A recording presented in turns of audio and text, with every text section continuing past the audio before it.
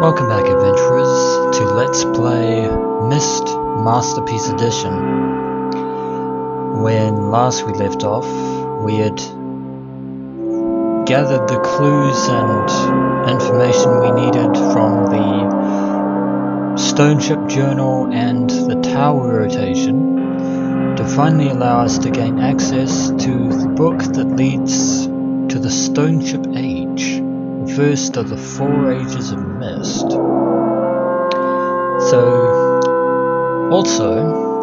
I was smart enough beforehand to make a rudimentary copy of the map that was found in the Stoneship Journal of the bird's eye view of the Stoneship Age, though my drawing looks nothing like the impressive illustration of the map in that journal.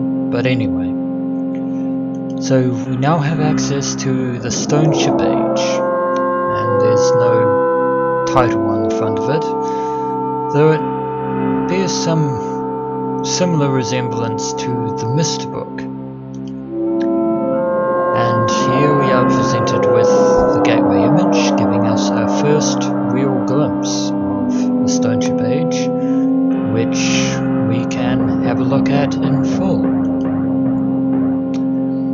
And this, of course, is a panorama of Stoneship.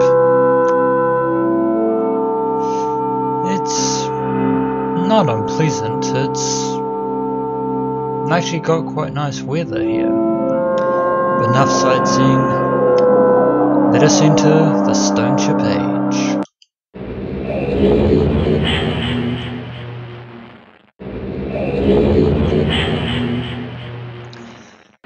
Thus, we have left Myst Island behind us, and ahead of us lies the Stoneship Age. Completely different from Myst, isn't it? The book appears to have brought us on the ship that Atris apparently, I suppose, wrote into the world through the Stoneship book. Though it's, for reasons unknown, obviously fused itself to the rock island somehow. A mystery to which even Atris doesn't know the answer to. And the ship appears to be waterlogged. See if we can explore the chamber just ahead. Nope, it appears to be flooded with water as well. There's the stairs that lead over to the front of the boat, which is here, and this opposing chamber appears to once again be completely flooded with water. Maybe the lighthouse will give us some answers, or it could be flooded as well, although we do have a key that's completely useless to us now, and the door leading up into the lighthouse is locked with a padlock. So let's see if we can explore what this thing is. It appears to be some sort of mechanism, or rather some kind of made some kind of sound. It sounds probably like a pump of sorts. There are 3 switches. Let's actually try the first one and see if... It doesn't seem to have filtered out that water, although this passageway is now available to us, waterlogged as it is. So we have a door here that we can go into and descend to the bottom of the ship, which is fairly dark.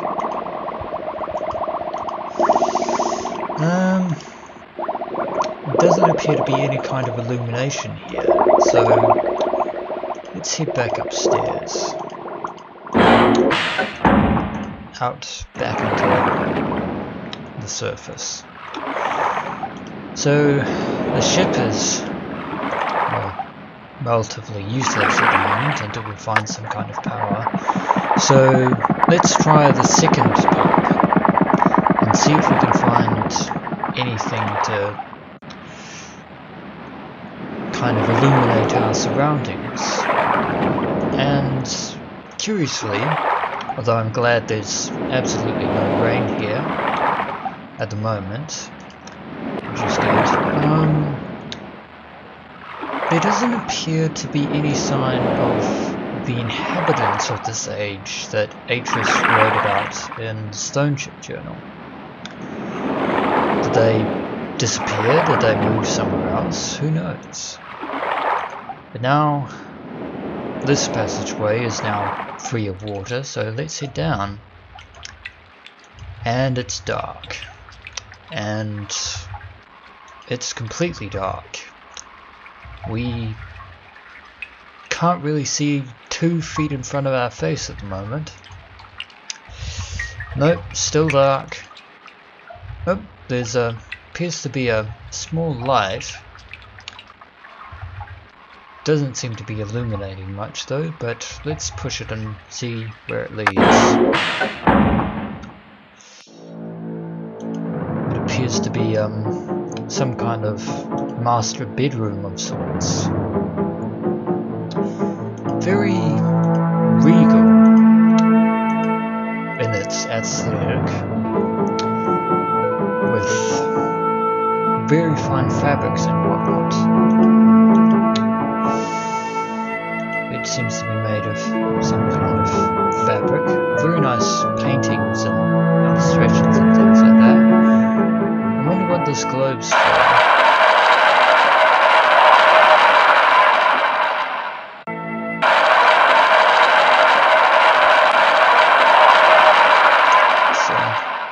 Curious objects. Let's see what the other one does.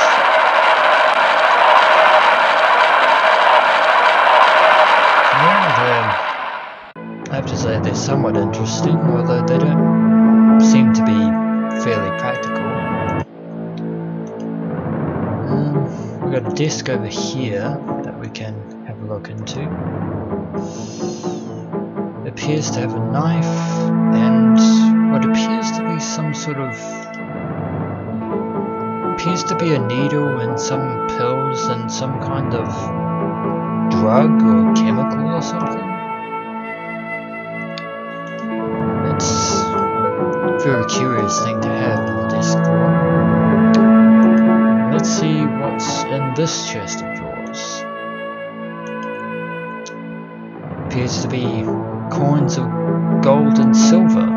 Although the markings on these coins are unfamiliar to me. What's in the other one? Diamonds. Well, not necessarily diamonds. Jewels and a necklace of some kind.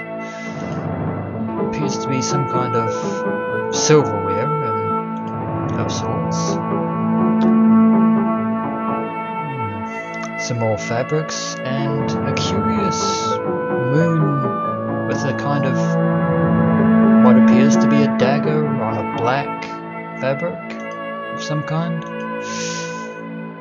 It's nothing in this drawer, and in the final drawer is what appears to be a red page. Now why would a red page be from the red book on Myst be in the Stoneship Age, and why would it be in this room of all things? I wonder whose room this is. It's got some very interesting crests on the door. But we have a red page now, so I guess the next thing to do is try and find a way to return to Myst, if that's even possible, and into the void of darkness, where we can't see 3 nano feet in front of us, and the dripping of water. Oh, we can see the stairs now, faint as they are. Now we're back on the surface again. There was another chamber down this way.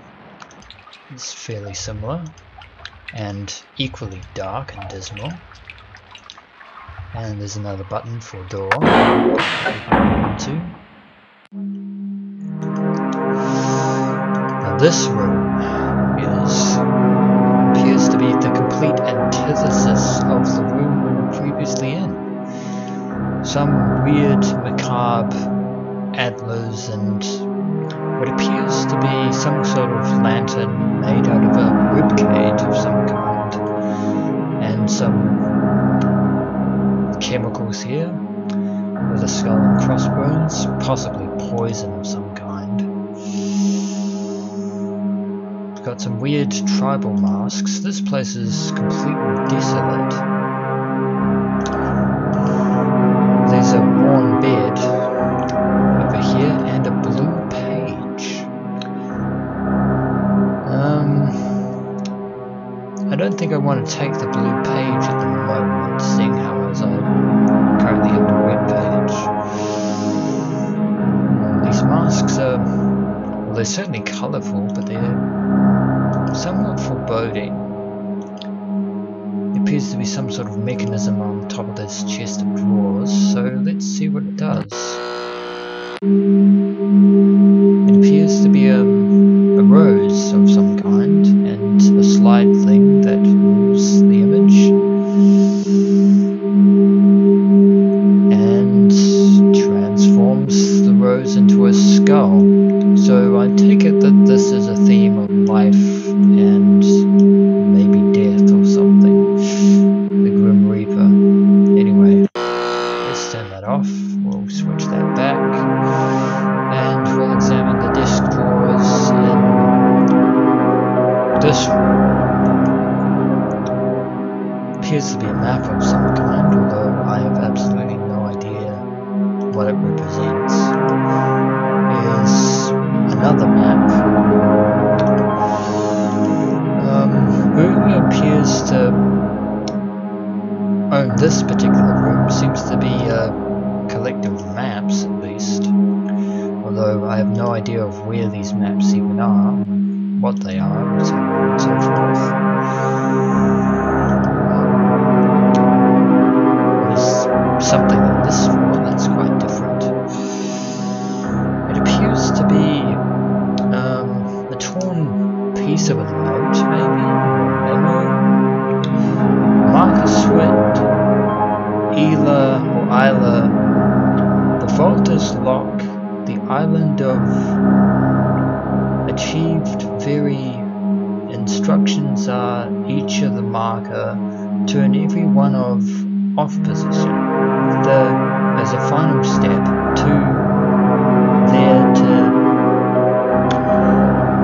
doesn't seem to make much sense on its own, but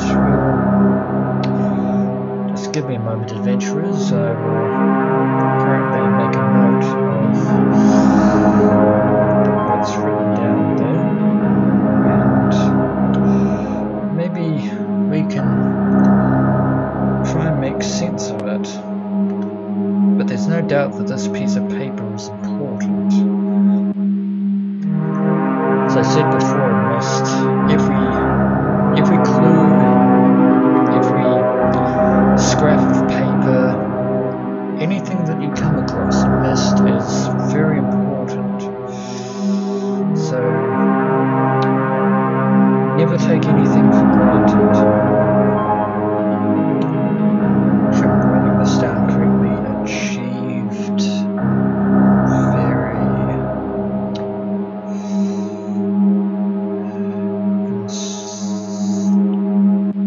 instructions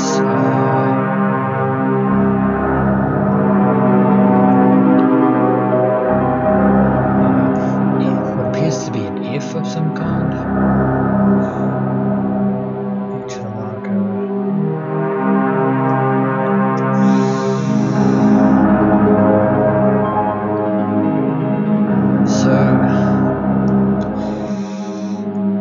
As I said, this piece of paper, we don't want to discount it because it appears to be some kind of important clue, but what's disturbing is the fact that there is a red and blue page in the Stoneship Age in these two different rooms. both complete opposites of one another. So why would the pages be here in the Stoneship Age of all things? That is a mystery that, as always, we shall have to solve, so don't worry about me, I'm just killing time as I write this down. Almost done. There to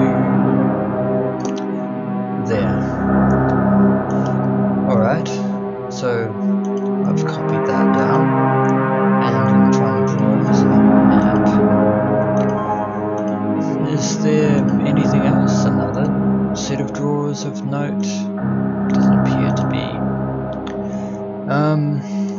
I think I'll hold on to the red page now, and I'll probably come back for the blue page at a later date. So now, let's head back up to the surface. So we have a red page and a blue page, and well, we've made some headway into the Stoneship Age, so when we return, I think I'm going to try exploring the lighthouse at some point, if that's possible. Until next we meet, adventurers.